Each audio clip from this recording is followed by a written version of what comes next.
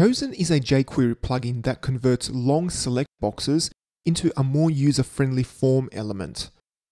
The plugin adds autocomplete functionality to select boxes, and this makes it easier for users to navigate through long select lists. Go to the Chosen homepage to see it in action.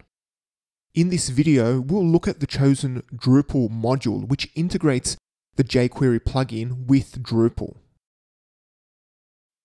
Before we begin, download the Chosen plugin directly from GitHub and extract the zip file into sites/all/libraries. Once the plugin has been extracted, the path should be sites/all/libraries/chosen. Finally, download and install Chosen and Libraries API module. Chosen works pretty well out of the box, but let's head over to the configuration page. Go to Configuration and Chosen. The most important field is the Apply Chosen to the following elements. Here, you can control which elements Chosen will be applied on. By default, Chosen will be applied to all select elements, but if you want more control over which elements it's applied on, then use this field.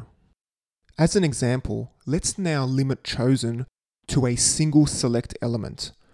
First, change minimum number of options to always apply and click on Save Configuration.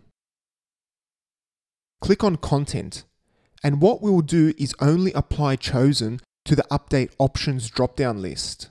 First, we need to inspect the element and get the ID.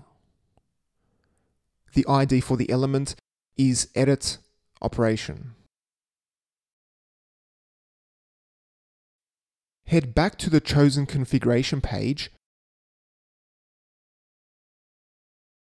and add select #edit operation into the field and click on Save Configuration.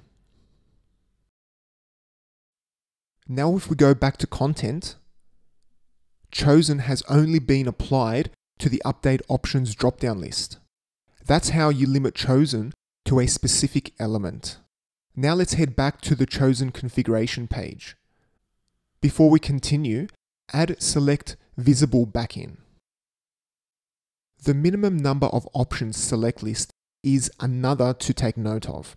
By default, it's set to 20. What this means is that Chosen will only be applied to an element if it has 20 options or more. You can change it so that Chosen always applies, or you can choose between 5 or 25. Next, you can change the minimum width of the widget. By default, it's set to 200 pixels. If you scroll down, you can change the way Chosen searches select options. And you can also change a few strings that are displayed by the element. Let's now apply Chosen to the tags field on the article content type. Go to Content, add Content, and Article. You can see that the tags field is a autocomplete widget. We first need to change it over to a select element for Chosen to work. Go to Structure, Content Types, and Manage Fields, and click on Edit. Click on the Widget Type tab and select Select List from the Widget Type drop-down list and click on Continue.